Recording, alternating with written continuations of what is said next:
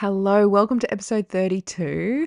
Quick disclaimer before we get to going. Last week, I put the audio for episode 30 in the episode 31. If you go back now, it is episode 31. A legend emailed me, thank you so much, and let me know that had happened. Oops, a daisy, because I saved the file name wrong. Hey, as I say, you get what you pay for. $0 does not get you much today in this economy. Am I right or am I right? Enough whinging. How are you? Are you safe? I hope you're well. I hope there are no narcissistic abusers messing up your life. They should just booger off and leave us alone. Yeah. So this episode is going to be heavy. I'm going to try and touch on it lightly and not get too deep. I always say that, and then I start telling you stories and just oversharing as per usual, and it gets deep. It goes to those places. So we'll see where we go, but I'm going to try not to get too deep because it's really emotional, and it's why I have put it off for so long, this one. It's sexual assault and DV. What's sexual assault got to do with DV? Is it part of DV? Well, welcome. Here we go. Insert a jingle here if you had a podcast filmed in a studio that had funding. Okay, enough laughter. It's getting heavy. It's getting heavy. Right. So, why is it heavy? Sexual assault and DV. Yes, unfortunately, it is part of it at times. Obviously, not every abuser, not every has raped their person, and not every victim has been raped by an abuser. However, it is commonly a part of it, and I think it needs to be discussed as part of DV, as one of those things that can happen in DV. And it's something I have not touched on yet at all, even when describing things. So, because just when I think of it, it's a lot. There's a lot of emotions there. So I'm just going to try and do a little share now and just talk, and the words will come out, and just try not to overthink it. Try not to. Okay. Anyway, I didn't even say where you were and what you were listening to. I mean, you're not dumb. I didn't do the intro where I say, hey, this is Love is a Battlefield, the domestic violence podcast, and I'm Tilly Moore, and this is episode 31, and I don't know what I'm going to call it yet. I think I'm going to call it sexual assault and DV, or sexual assault and domestic violence, or what does sexual assault have to do with domestic violence? But that's too many words to fit on my little box. So it's going to be called something like that, all right? I'm disorganized. You get what you pay for. So let's get into it. Right. Yeah. Oh, where should I start? Ugh. Uh, eek. So the bad one, the one that went to prison, he was, I mean, he still is. I mean, he's alive. Evil. Like, this person is such an evil manipulator and horrible human who has done horrific things to not just me, but other women. And so it is no surprise that of all the bad relationships I've experienced in my life, that it's the one with him where this extra evil bad has come along. So, okay. It's hard. It's hard. But being an oversharer, it should just come naturally to me. I don't know. I'm just trying to think, why is it hard? Because it's embarrassing. I don't know if it's because patriarchy in society has taught us to feel with shame when people do this. I think because we blame ourselves when we think it's our fault, and because yeah, you'll see, like, when I explain what happened, it's because traditionally we think rape is you know, pinned down, violent, fighting and struggling to get away from them, not this other calculated, manipulative, gaslighting kind of non-consensual, forced, weird. There's and but your gut knows. Your gut knows. Okay, I'm talking in riddles. That's what we do when we're like diverting and avoiding, just getting to the crux. So here's the crux. Actually, sorry, I just stopped that. Like I just pressed pause for a bit. I'm actually really like the feelings in my body right now. I know you're like, just spit it out. Like you're getting there. It's obvious what you're going to say, but I was going to get into detail because nothing's ever black and white when it comes to essay. Uh, but I'm just so like, I want to share that. And because this will help you. Like if you've gone through anything like this and you go to talk about it, the way you know it wasn't right and it was wrong is when you go to talk about it, how you feel in your body. Like, I just suddenly feel like emotions, kind of like crying, but confused. And just this tension in my body and just, yeah, like emotions, like you want to cry and like this tension in your body and just sick and this horrible feeling. And that in itself is telling you, hey, what you're sharing, it's real. It happened. It affected you and it's not okay. So if you've had any experience with being sexually assaulted in any way, shape, or form, and when you go to talk about it, you know, you're laughing and it's all good and you think, oh, that was nothing. But then if you go to talk about it and you're like, oh, I just don't feel comfortable. I feel weird talking about this. I feel emotion and not right. Like that's your body telling you, hey, not your body. It's not like your body, it's like your brain. I'm telling you, hey, something bad happened to you. That's not okay. So that's, yeah. Usually I can, as listeners of this trashy podcast, I just say anything. I'm like, yeah, then I was strangled, and then I was like nearly went to heaven and whatnot, and then he held me hostage and he punched me in the head and gave me a concussion. Like I will just say all this stuff that happened and then I'll put in like a really dodgy joke thinking I'm hilarious and you're like, no, you're not. But like I can usually say things nonchalantly, but this is quite chalantly. Can you use like those words like that? Is the opposite of nonchalant chalant? Like I'm so chalant right now. I'm all up in my chalants. And here I am using humour to cope and manage. Although, while funny people like me, if I do blow my own trumpet, I have a trumpet. I used to play trumpet in high school, so I can do that actually. I can blow my own trumpet. Still got it. Tangent. But while people are funny, and yes, they use it as a coping mechanism, it's still nice to be funny and have a laugh. Like, it's still nice to use humor. I mean, to lighten situations. But yeah, okay. All right, fine.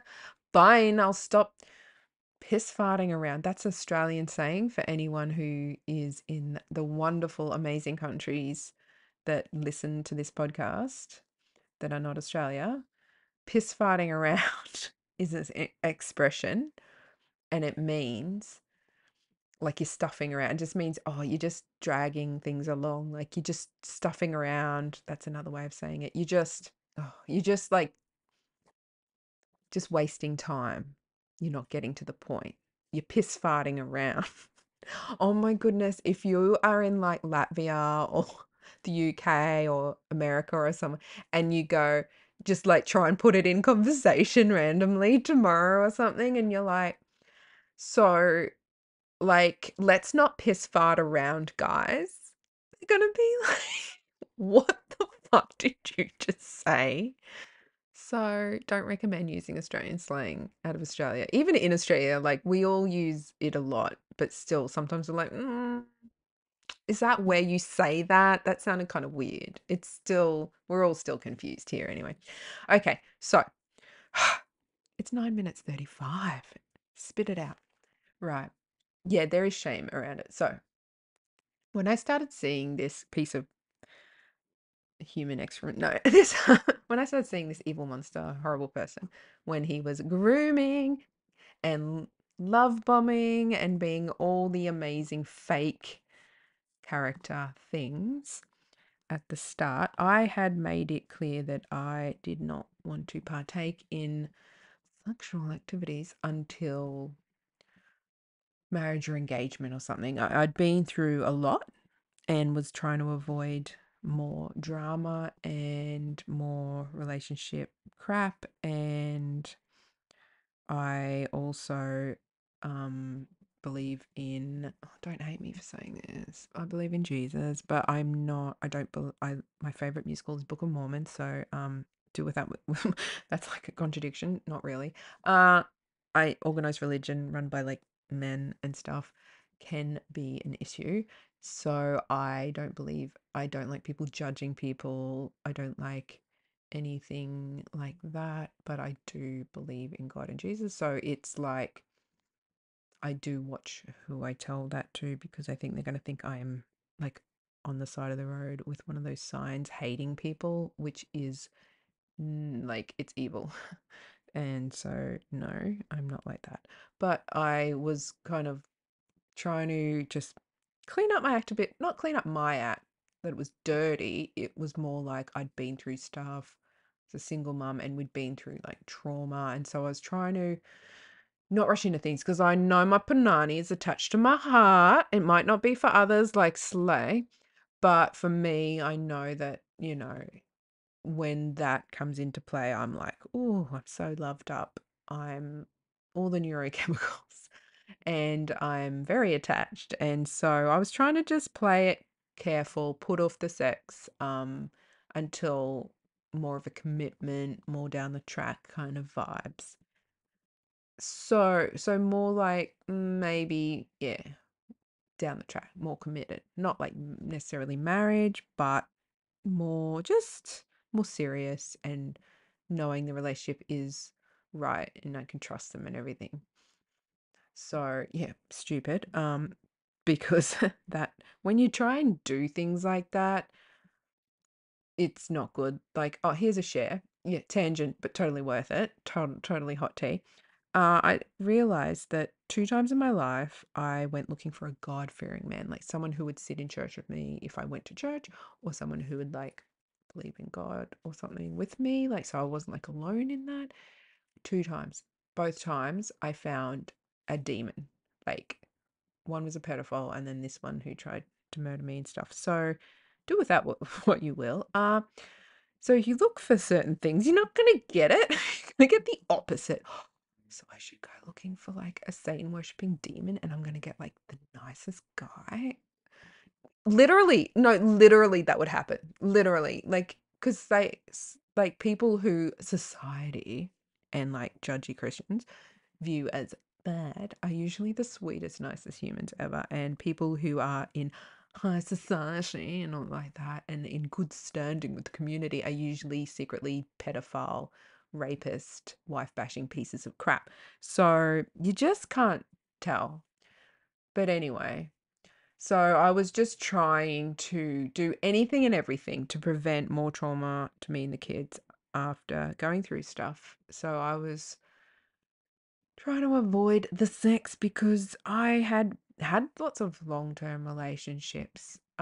Some may say serial monogamist, as in serial like long-term relationships. And I wanted to hold that off because I didn't want to stuff up and again. So it was more taking things seriously and trying to like, yeah, be serious and not make any mistakes. But in doing so, they come to you. You try not to make the mistakes yourself. They do door-to-door delivery service. They will find you. So don't think you can have any control of your life whatsoever in making it safer. Oh my gosh, don't cut that bit out. That sounds bad. Imagine someone go, I was listening to this podcast, this is what she says, and then just cut out that sound clip. Nothing you do will make you safer. Like, that is so bad. Speaking of toxic. Okay, so yeah, it was so many weeks in love bombing, all the, you know, my person talks. Like he was just really pushing to get those neurochemicals attaching so he could have power and control, because he was a very, very calculated person. And as I've said, I wasn't the first. So he knew what he was doing. And oh, this is bad. I shouldn't share this. It's bad. I haven't shared this with like my children, my family, and anyone, I don't think, really. No, maybe what a counselor, a DV counselor once. Yes. Maybe don't put it on a public podcast. Hey, if someone else has gone through it, then and it helps them, that's what this is for. Clearly, not really getting anything else out of it, are we? Fuck. Stop deflecting. Okay. So, yeah, so I'm not getting to the nitty-gritty. But yeah, I'd made it very clear, talked about it, we had talked about it. He agreed, as they do. They agree to literally anything you say because they're just trying to get those connections going, being like, yeah, I'll just agree to everything. I'll just be like amazing for the first whatever months, and then I'll just start terrorizing her and destroying her life because that's normal. And so we were he was like cussing me and stuff, and then he just did it. And I was like, what? Your first, like, there was no, and you know how he tricked me? Gosh, he's calculated. So before he kissed me, even though I think, yeah, we had kissed before. So it was, I found it weird that he asked this because it was before he kissed me. He asked, "Oh, is this okay?" So it gave me this whole, this is weird. He's asking for consent for one kiss. So it tricks you into thinking he's asked for consent, but he asked for consent for a kiss. Like, "Oh, is this okay?" And then to kiss you. So you're like, oh, geez, really asking for consent. So it kind of tricks you to feeling this false sense of security when, and that's one of the tricks. I mean, this is like psychopath, like narcissistic abusers. I don't think they're all this calculated and this well thought out. Like, this guy is not okay. And then, you're doing stuff, and then it gets to the part where normally in normal relationships, it's established what's about to happen. However, like in a normal relationship, like if the girl had said, "Look, I don't want to have sex. I don't want to have sex until like engaged or married or something like down the track. Like I really, are you okay with that?" And made sure the guy was okay with that before the first date, like before meeting, you know because it's online thing, because that's where you find the good psychopaths. No, no, that sounds so bitter. But like in other relationships, they'd be like, "Wait a minute, you like we've just," and they'd stop and like you talk about like, "But you said you didn't want this," and stuff like that. So, I mean, I had made it clear. I had had many discussions before meeting, after meeting. Like we had talked about it a lot. That no, it was off the cards for a long time, kind of thing. And so he asked permission for a kiss so that he could trick me into thinking he'd asked permission for that. But that was down the track, like that. It was not. It was clearly not for that, definitely, because I'm telling, like, I'm not going to go into detail, but it was so like, yeah. And he had, I think he even admitted to this once, he had purposefully waited to kiss me. So like, when you're hanging out, you're dating, you're seeing each other, and you're waiting for that first kiss. It's so awkward, especially if you're sober. And so so waiting, and then you're waiting for that first kiss, and he just like wouldn't for longer than like the time came when you just knew it was going to happen, and like he wasn't doing it. And so that gave me this other false sense of security that, oh, he's so respectful, like he's waiting so long, and he implied, oh no, I'm totally respectful, but it was all a facade. He wanted me to be in this false sense of security state, to think, oh, he waits so long, and eventually he did it. And then, yes, I've never forgotten the first night he did kiss me. He was moving himself, like just in kissing, like a man who had been around the block, if you know what I mean. Like he had been around the block. He knew what he was doing. He had the moves. Like, this is just kissing, but he had the moves, player moves. Like, I don't know, ladies, can you tell, like, if you are having a kiss and a hug, standing up, like, with a guy, like, he even pushed me, like, against a wall, like, what? And he was acting like a player would, like a guy who is very sexual, yet he was trying to sell me this story that he's just this, you know, girls don't, like me, like I'm just so innocent and everything. But I was like, no, because I'd heard that before, like guys selling this whole, oh, I'm so innocent, and then you find out they actually are a player, and you can tell, like, there's a song, it's in his kiss, that's where it is. Oh yeah. You can tell, like, if they're like, no, if they're like, like, I could just tell he's a player. He knows, yeah, he knows what he's doing, and he's all over that shit. Like, this is not like a quiet, shy little nice guy having a first kiss with a girl. This is a guy who's like, hey, ladies. Like, I just know. It's hard to explain, but if you're a girl, a lady, a woman, and you've dated men a bit, you just know. So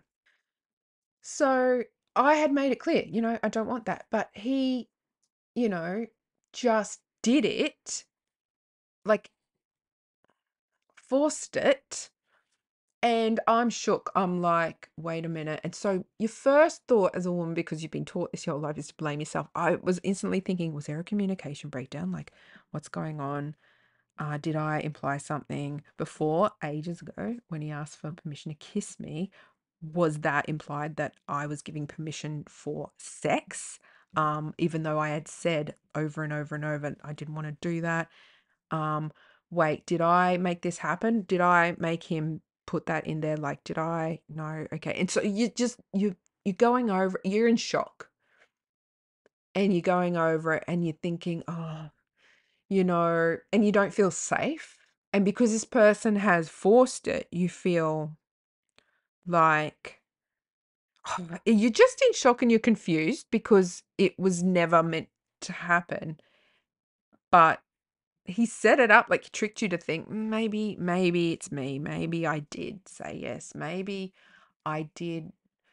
No, I said I didn't. But you just like, maybe he got his wires crossed that yes to a kiss before definitely meant yes to doing whatever the hell he wanted. And so you think if you just go, no, get away, like, half of you's thinking you should do that, but then the other half's like, I don't want to upset him. I don't feel safe because who is this person? What are they doing? And you're just like, you went on to date this person. Like, this person fully gaslit me that somehow I had consented when I hadn't. But straight afterward, like, I was like, I didn't consent. And he's like, yeah. And gaslit the shit out of me. Like, yeah, you did. Like, yeah. And I'm like, I told you I didn't want to do that. Like, I didn't want to do that until later on.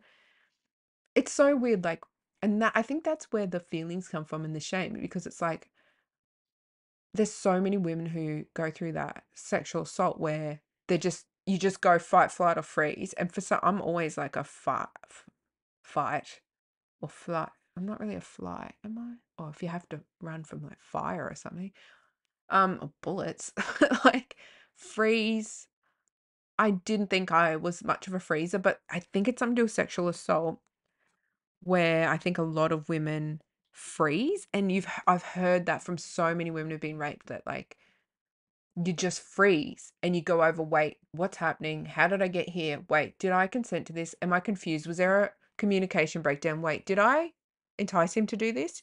You know, that whole, well, you were kissing me, so of course, like, you wanted it, and he said that you wanted it so much. You were gagging for it. You wanted it. You wanted it big time. Like, no.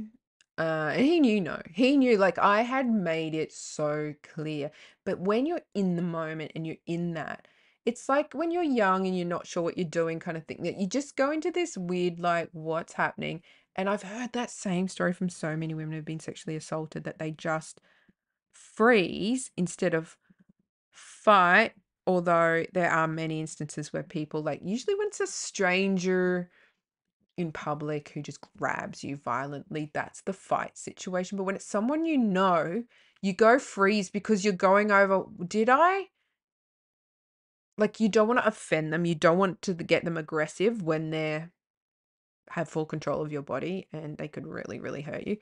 You're just like, wait, did I say something? Did I do this? Because you know them. When you know them, you're in shock and you freeze.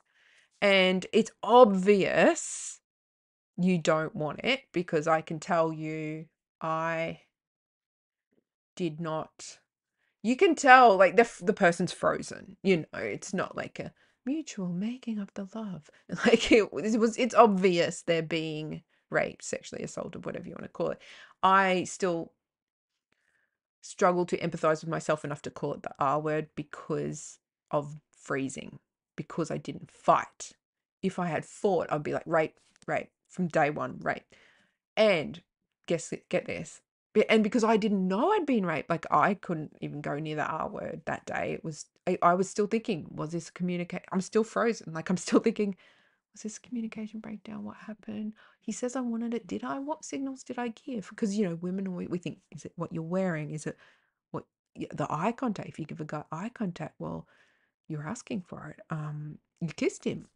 Well, that's a yes. That means you want it. So I was still blaming myself, like saying, and then not fighting. I didn't feel safe. Like, but then I went in a relationship with him because he'd convinced me. Well, he tried, but deep down I knew. And I'd brought it up with him and said, I didn't consent. But anyway, so what happened was, because I didn't want to do it, I wasn't on the pill and hadn't had protection or anything. And because he just randomly just raped me. um, and it's like, I've been in relationships. You get to that stage, you have the talk, you like, when it's about to happen or it starts happening, like, wait, have you got a condom? Are you on the pill? Guys will always ask you. They always, you always have that quick talk. Like, it's always a thing. He didn't. He flew past that. He just went shove, and he knew what he was doing. And he also hoped, because he tried this with the one before me, to get me pregnant so that I would be trapped to stay with him or be in his life. Or if I leave him, I lose my child, because he's very good at manipulating. And that's what he did to the one before me. So yes, this man had previously raped someone to force them to get pregnant and stay with him, and then to leave him and save their life, they had to sacrifice, like, not see their kid. It's a big story. I've sort of nearly touched on it before, but instead I didn't want to go there too much because it's not my story to tell. But yeah, so this person knew, like, and that was a trick he was trying, because it worked in keeping this one before around longer, and then, well, she had to, you know, not have her kids to leave him. And it's like, well, who's going to leave their kids? I don't leave my kids. So he thought, oh yeah, this one will stay. So I think there was a definite intention to try and get me pregnant. So he never gave me a choice in condom, pill, or anything like that. And then it was late at night, there was work the next day or something, so he went home. And then then I was like, I've got to have the morning after pill. Like, it wasn't a discussion he was having with me. He was just like, oh yeah. And he was trying to deflect and gaslight me and everything into just letting this be there and not doing anything about it. And I'm like, so you want to start a family? What the hell? Like, I didn't say what the hell aggressively like that. I am now angry. But I was just like, so if you're not gonna like give a chance for a condom or ask me if I want the pill, like, does that mean you're family planning? Like, you want to start a family with this person you've known a couple of weeks? Like, what was going through your head? And he's just like, oh no, we were making love. Like, we're just so caught up. Like, both of us, we so wanted, like, just gaslighting. And after he left, like, because you're in shock, you're just like, huh? What the hell just happened? And I realized, no, I'm getting the morning after pill, like, because this guy had all the neurochemicals coming into my brain that were all the juicy, loved up neurochemicals. And I was like, wow, this guy, it's great, blah, blah, blah, blah. And you can get caught up in that and not really think on your feet. I was not thinking, I was in shock, but I luckily got to the point where I was like, no, I need the morning after pill. I'm not having a baby with someone I've just met. I'm not doing this to myself. Like, I'm going to go get the morning after pill. So I sent him a quick text to say, oh, I'm going to go get the morning after pill. And he said, I'm coming back to you. Like, he lived suburbs away, like 20 minutes away. And I was like, no, I'm okay. Like, it's just going to the pharmacy, getting this. Like, it's no biggie. He's like, no, you need support. I'm coming back. So in hindsight, I know he's coming back to control the situation, and he was scared what I would tell the people, the pharmacist. Me, I have no idea. Like, I am so like, ping, like I still cannot compute. So here's something. Here's a story. I went to the chemist, pharmacy, whatever you call it, a drugstore in America, a drugstore in America. Don't know what it's called other places, to get the morning after pill. It's an over the counter, so you just got to ask for it, and I think they put your name on it, or whatever. And they have to ask you. They say, oh, as they're giving it to you, they're like, we have to ask you, was this consensual sex? And I was like, oh, I didn't want to do it. No, I didn't want it, but it wasn't rape. And the look on their face.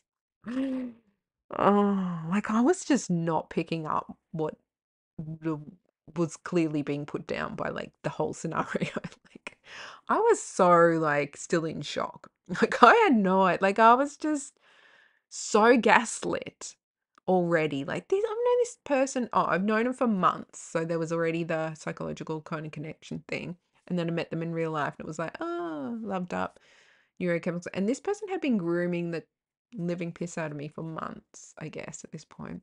So I was so groomed, gaslit, love bombed. I was just, yeah, right under this person's control and didn't even know it. I'm still thinking it's early days. Like, we'll see what happens. Like, I was about to, like, it was a week away from him getting interviewed and assessed by family and friends because I just met them, and then it was like, no, this is going to be like a relationship I'm going to seriously get into. So it was just before that. So I don't even know that I've already lost control of my brain. I'm like out of it. This sounds so, and this is another reason why those emotions obviously came up, because it's so like, really, like, you're a person, you're an adult. Like, why do you not know what's happening? Why are you not switched on? Like, it's these people brainwashing you. Like, that's such a huge part of DV when it comes to narcissists and psychopath kind of personality disorders, in that they do brainwash, or we call it manipulating or gaslighting, their victim. And I was so in that, yet still knew, get the morning after pill, but it was still at the counter. It wasn't until her face went, and she went, what? Did you say that you didn't want to do it? And I realized that that sounds like rape. And I went, oh, it wasn't rape. It wasn't rape. No, it wasn't rape. No, it's okay. To think that I told them instantly when they said, oh, we have to check, was it consensual? And I said, I didn't want to do it. Like instantly I said that. But I still had in my head that old patriarchal misogynistic view that rape was you actively fighting for your life to get them off and then refusing to get off, which it is. I mean, that is. I was of the mindset it wasn't rape, but it was non-consensual. I don't know if us as a society at that time had come to realize rape was also any non-consensual sex. It wasn't just violent, back alley, forced.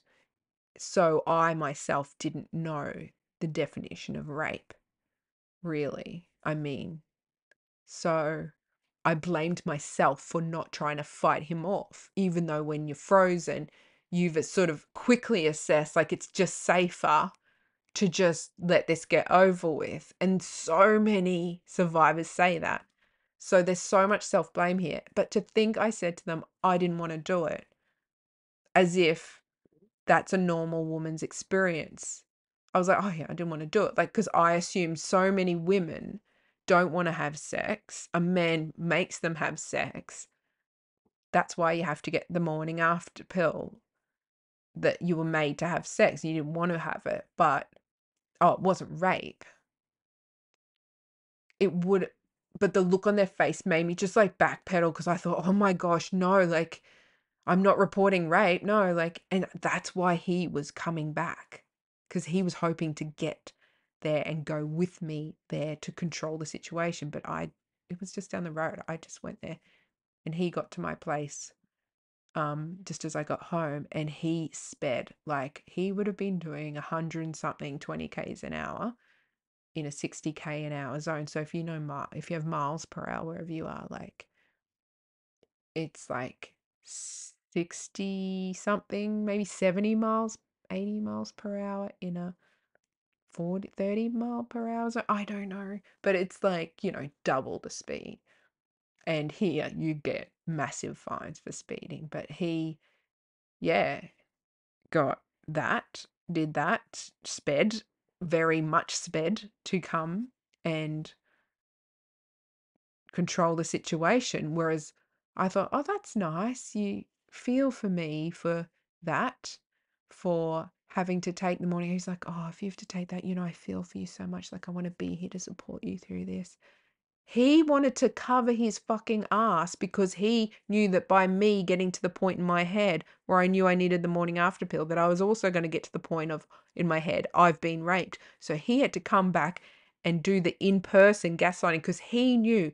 I have text messages from toward the end of the relationship, when I was reading emails and stuff out recently. I think it was emails or text messages or something from that period of time where he, it was the one I read where he said, in person, we have to see each other in person. You come better. You do what I want when I see you in person. Because he knew his manipulation in person, when you have eye contact, physical contact, when you're in person looking in each other's eyes, it's easy to manipulate someone. So he saw, wait, if she knows she needs a morning after pill, she's about to figure out she's been raped. I'm getting back there. I'm going to love bomb her. I'm going to make sure she knows I'm supportive and everything. And I'm going to make sure she does not figure out that I just raped her. What the fuck?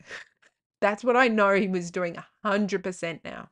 Like, don't get me wrong, at the time, I was piecing it together, but when you are under this psychological warfare, literally, people are using that terminology now for narcissistic abuse, psychological warfare, psychological terrorism, because of the way they F with you in your head more than anything. And then the physical comes in, and the media and society and the law, justice system look at the physical side of things, but the mental, like, and that's what that coercive control law is about, that you can't, brainwash people and threaten people into controlling them.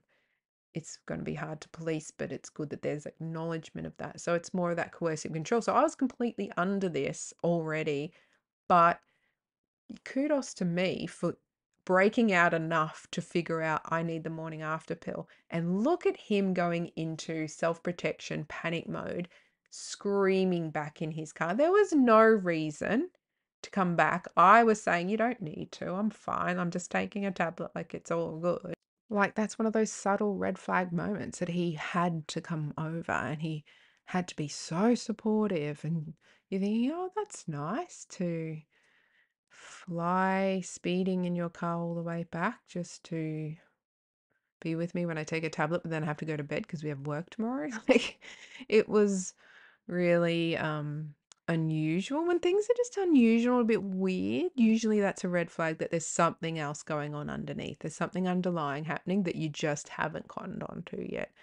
And saying this, it's easy to say in retrospect, like everything that happened, but at the time you're just facing things as they happen. And so it's really uh hard to sort of differentiate what's actually going on at the time. But looking back, it's like, oh. And then so during, obviously I went into a relationship with him because I was convinced that it was a communication breakdown. And you know what he convinced me of then? Fun fact. He convinced me that, oh, well, because we've done it, we just have to keep doing it. I mean, you've already broken your whole, I don't want to do it until whatever moment thing with yourself. You've already broken that. Like, because I had, because apparently it was all on me, you know. And so, you know, let's just keep doing it now because we've done it anyway. I mean, what's the issue? And then he was trying to convince me that we are spiritually married, like, you know, so, you know, God's good with it too. You know, everyone's good with like, they just convince you of anything and everything to convince you of whatever makes them get what they want. So that's that story. But after that, in the relationship, we did have disagreements about that. Like, I'd bring it up and say, you know, I never did consent the first time. And he'd be like, gaslight, gaslight, gaslight, you know, all the things. And so he panicked. I believe that night he panicked and covered himself. You know what he did to cover himself for raping me. So, yeah, besides flying back to try and intercept at the pharmacy, lucky I was so stupid. I mean, it's not our fault. You've been brainwashed. So you think, oh, but it's so easy from the outside to think, gosh, you're stupid. But if I if I hadn't panicked when I was asked like, oh, you said you didn't want to do it. If that conversation had gone differently, he would have been arrested. And I would have gone for a rape kit, you know, like things would have gone differently. So he was trying to intercept that. But besides that, he was also in a panic because I was like, I didn't consent. So, I mean, now, like having been on TikTok for years and just learning more about everything, and so us as a society, we now know, no, sexual assault, rape, it's not just that one thing that we were always thinking when we were younger. So now, like if it happened now, it would be a very different outcome. But he was obviously trying to intercept that. But he was also seeing, oh my goodness, she's brought it up that she didn't consent. I've got to cover myself. So you know what he did? He wrote a fake journal. I was not introduced to this journal by him because, you know, he had control and power over everything. So I couldn't just look at things. He showed me or something at some stage, but not years, like a long time down the track. And he'd used this journal with police because he had written this fake journal that he happened to start that night. I think he backdated it to yeah, other dates, but he had written oh, you know, I have all these feelings for her. Oh, tonight we made love, which, okay, how many men say made love? Like, you might be in a relationship and you might say, oh, you know, it was really good when we were together last night or something. It felt more like making love than the F word. It felt more like making love than sex. Like, it felt more close and stuff. But what guy who rapes you? So it's not a making love really connection-y experience, let me tell you that. Then goes and pens in a book. And also he said he had told a friend. Because, yeah, the next day I was like, oh, have you told anyone? He's like, I told my friend that we made love last night. I'm like, he told his male friend. I said, you went to your mate and said, we made love last night. And he's like, yeah, because we did. It was magical and special. Like, it wasn't. You know, like, girlies, girlies. You know when it's like making love and it's like fucking rape. You know, like when it's a quick fuck, rape fuck, and it's making love. Like, but he was trying to, like, this is all part of conditioning me, gaslighting me to believe that it was a consensual, loving experience. And so there's no way he said to his mate, made love. Now I know he lied. It was just telling me that. And so he had this journal where he would write in it, oh, you know, I like her so much, have all these feelings. Oh, and then we made love and all this stuff. And it was so weird seeing it written. It just was like, what the fuck? Like by this stage, I'd been well abused and was trying to leave him for the whatever time. And it was just like seeing that in black and white, like you've made love, like what? And it looked so creepy, like it creeped me out. It gave me the ick. And not saying made love, because saying made love in the right context, in a relationship context, it's beautiful. Like it's amazing. But this was not that. This was completely creepy and major flags, red flags. Like it was reading it, it was like, what? But now I know he'd written that to cover himself. And he actually did use it at one point.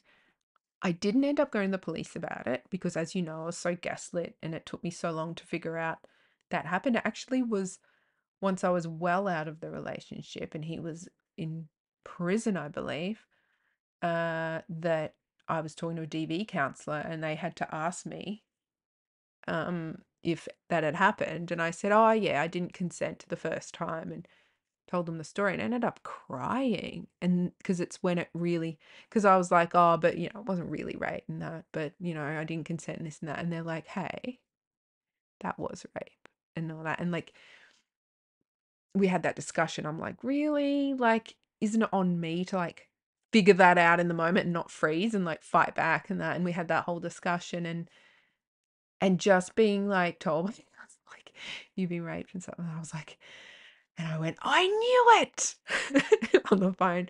Besides crying and being emotional, I was like, I knew it. I told him, I'd said to him, I never consented the first time. And we'd had so many discussions. And he always turned it around on me and said, no, no, no, you wanted it and blah, blah, blah, blah. And they're like, yeah, he was gaslighting you. Like he knew he raped you. And yeah, and so the pennies start dropping as to why he raced back so quickly. And then now like finding out ages later, and I've only just pieced that together now, that journal was made to cover, well actually no, when I saw it I knew it was to cover the rape. Yeah, and to make it look like, oh, like it's just a relationship and loving, look, I wrote this journal, I'm completely covered in a court of law now, literally. And he did pull that out to use it once when he had domestic violence orders against himself and he was trying to do that revenge, get a DV order against your victim thing.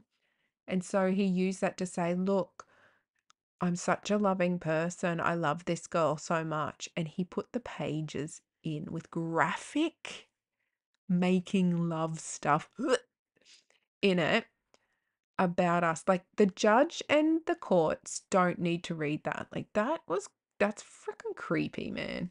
And he put that in saying, this is my journal, like showing, you know, what was happening around that. Oh, actually, I hadn't even reported the rapes, but what was happening in the relationship and to show, you know, how sincere. And obviously he's showing an entry from what the rape, because it's the only entry he obviously ever did just to cover himself, like one entry, literally. And oh no, but he had other ones because he'd written notes. Yeah, that's what he did. So every time he was abusive, he'd obviously go to this like journal thing he had and make more notes. And he was penning it like it's a journal to talk about his life and loving me, but he was actually writing his defense of what happened, so that if I say on XYZ date, he held me hostage, did this to my friend, blah, blah, he would write, oh, we did this, and oh, you know, she was really upset last night. She wasn't herself, you know. And so he would write his little story of defense so that he could easily, and he'd write the date so he could easily come back to that and go, well, look at my journal. I said that she wasn't well and she was acting really aggressive that day. So that's obviously what was going on, because he knew journals hold up in a court of law, so you can use a journal as evidence. So he had this whole journal, and every time he was abusive, he'd write an entry in it. And that entry was, you know how liars, people say, how do you keep up with all your lies? That's how he did it. He had it there ready as like a backup if I ever went to the police, so he can say, oh, well, no, look at this date and look at this date, to cover his ass. You can't just do that, mate. Like, he went to prison. Like, don't worry. Like, no one bought into his shit. But he had it there. And these things do work in justice systems. They find these little Weasley ways to get around actual crimes they're committing. Ugh, disgusting. And reading that, like getting this document from the police and reading this court approved and stamped document talking about making love to me was like, how is that significant? Yuck. What? Ew. And then that journal, like him showing it to me eventually or somehow, something like that, and me seeing all these entries where he had written his fake version of events for the date so he could always come back and say, oh no, and he didn't have to think on his feet. He had these rebuttals ready. So if you're going to be violent to someone or rape someone, just have your fake little journal. Far out. That's why I always say this guy is next level. But narcissists are manipulative AF, and they are calculated. Like, they're all a bit like this. But this guy, I'm like, this is next level. And it's mostly because I wasn't the first victim. He had done this before. He'd used all his little tactics to get away with it. He was quite cocky. So he had leveled up in his whole plan. Like, he knew what he was. He knew what he was going to do to me because he knew what he'd done to the one before me. So he had his whole plan set out before he even picked me as a target. And yeah, then he just went to town on it. Like, this is like his whole career in life is just being like a psychopath. Anyway, so speaking of previous victims, we had disagreements many times about, oh no, I didn't consent. Not arguments. And as I've said, DV is not an argument, out of control. They were just disagreements where I'm like, no, I didn't consent. And he's like, oh, well, must have been a communication breakdown because I know you did. And I know you wanted, like, just gaslighting. Like, if you, like, you know, when you know, like, it was so obvious. He knew what he had done. And now I feel like even like sicker and creepy, like just knowing he knew he raped me. And now, like, it's only been since I've been talking to you that the penny really dropped on him racing back. I always knew he raced back as some like control-y thing, but now actually saying it out loud, it's like he knew what he'd done. He did that, he did the journal, and because I got to thinking morning after pill, he had to come back and gaslight me because honestly, if he didn't come back and just reiterate all the things that he was trying to brainwash me with, I could have got to thinking, hey, that wasn't consensual, and I could have got a rape kit done. He had to make sure I was going to bed, going to sleep, knowing I wasn't going to go and get a rape kit done, that I was going to be under his control. He had, because if he came back and I started saying, I didn't consent, I'm going to the police, he would have killed me. And you just think, well, that's extreme. Well, he kind of did already. Yeah, he had that in him. So he would have held me hostage and done all the violence and probably killed me. Like, honestly, he would have done something. He would have faked a suicide or something. Like, he would have, not faked, like staged, murdered and staged, He would have done, like, I would have been in danger. But he had to have control of that situation. So he then went home eventually knowing, yeah, I convinced her I'm okay. She's not going to get a rape kit. Like, the penny has really just dropped on that since talking to you. So, hey, look, podcasting, therapeutic. Great. So anyway, speaking of other victims, so the one before me, when I had left at one point, where I'd left for the longest time I ever left for before he went to prison, I was finally free in the end. This chunk where I'd left, I finally reached out to them and said, hey, don't want to sound crazy, but I just want to know, like, did he ever hit you, or was it a bit abusive, or is it just me? Like, it's probably just me. Like, I swear it was just me. I've actually described this before in an episode.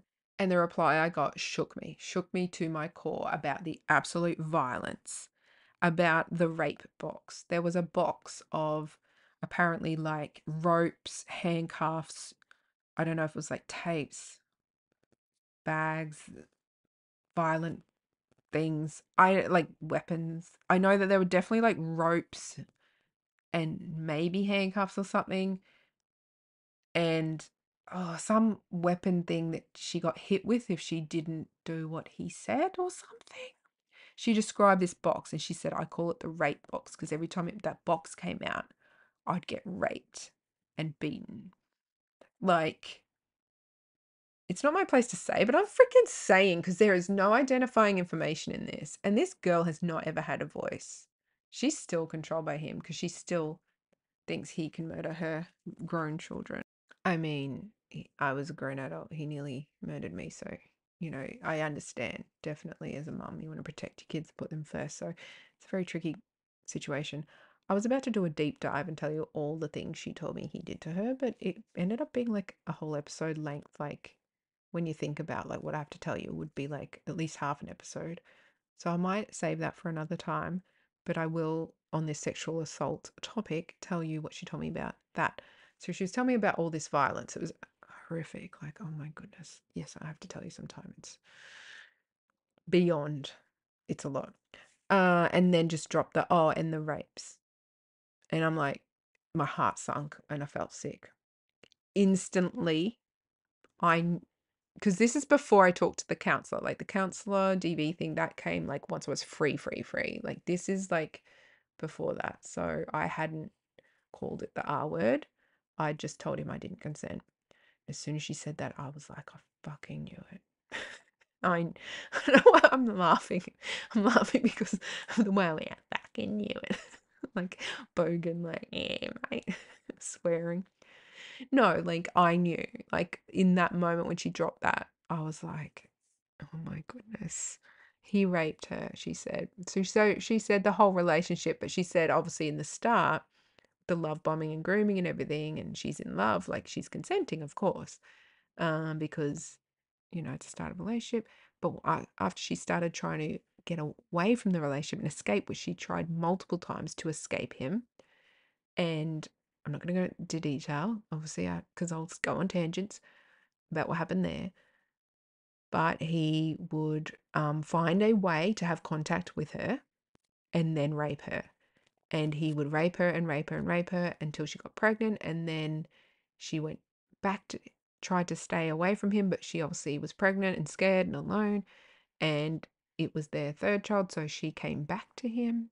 And because grooming, love bombing, let's not blame her. Manipulation, gaslighting, all the things, all the mind fuck that these people do. So it's not her fault. And she came back to him and she was like, yep, our third child is from rape. And he raped me over and over and over. And my jaw was on the floor. I'm really glad I'm not giving any identifying information about this person at all because this is really full on. Like, this is full on. And I also would not want the person's kids as they grow up or whatever to learn this from me. So yeah, I hope that I did tell her, like, are you going to tell the kids? And she's like, one day when they're old enough. And it was just like, oh, is it a problem with me? Like, I'd tell mine. Like, anyway, I'd just blab, like, because I'd want them to know that that person is not a safe person. You're teaching your kids about safety and you have to lie that this person's safe. But she knew the danger it could put them in if they confronted him. So, like, it's a dicey situation. But anyway, yeah, he raped her many, many times. And hearing that instantly for me, it was like, I knew it. I knew he did. And I told her, I said, yep, first time with me, it was that. But he convinced me it wasn't. And she's like, yeah, he does that. And it was just hearing that from a victim of the person you have been, abused by. I mean, I didn't want to hear that. I expected to hear, no, he was great. He was a wonderful partner. We just grew apart. You know, that old chestnut that people say? And to hear that, it was shocking. Shocking. I honestly didn't expect to hear that. And so, but it also confirms it's not your fault. You're not the first. It's not your fault. And I'm not the last now. There's more. So it's it's disgusting. So, in summary, well, I'm not at uni. At uni, every time I wrote an essay, my last paragraph, in conclusion, comma, every time, every time through my entire degree, in conclusion, comma, and then I just rewrite the point of the essay. Oh, yeah, I didn't do too well. But in summary, so sexual assault can be part of domestic violence, linked to domestic violence. It's not legally under domestic violence. Like if you have been raped or sexually assaulted, or you're confused about did I consent or did I consent, or anything like that's happened, they're separate charges. And they'll probably be under the DV banner in Australia, where they get like a lesser sentence than if they don't know you, you're a stranger or something, who knows. But they are separate charges. Like you have to report. Of course, I wish I had figured it out that night and he hadn't raced back to brainwash me more. Of course, I would have liked to have got the kit done and then got effed him off out of my life. Oh my goodness, how good would that have been? Oh, to just get him out of my life then and there. But I probably, like, he probably wouldn't have gone to jail because it's not his word versus mine. I mean, you get the rape kit done, you got DNA, but still, the consent argument. I mean, there were witnesses that we were, starting to date and I think, kiss and hug and things like that. So you would have had to convince a jury that I said no when it looked like we were getting together in a relationship. So yeah, it still would have been a tricky one, but it would have been good to just get out then and there, hindsight. They say hindsight is 2020, as in it's perfect vision. You can see things clearly in hindsight. And yeah, I would have loved to escape early. And every time you go through abuse, you do this yourself, probably if you've been through it. You just think, oh, at this point, I could have got out. Like there was a moment, but I stayed. Don't blame yourself. The psychological part of abuse is what keeps you there. So you are already being abused. Me being convinced I wasn't raped was part of the abuse. The mental part, the part that convinced me, oh, that didn't happen, was being abused. So all the non-physical stuff, all the mental stuff is part of the abuse. So people are like, oh, she's stupid. Why doesn't she leave? She's stupid. She was with that guy. Oh, she's stupid. She chose that guy. These people are world-class manipulators and they do this psychological terrorism or psychological torture or whatever you want to call it. So that's part of the abuse. So don't ever blame yourself for not being able to think or see things clearly while you're in the presence of an evil piece of shit. I need to work on this in therapy. I need to work on not calling abusive men pieces of shit. It's offensive to shit for a start.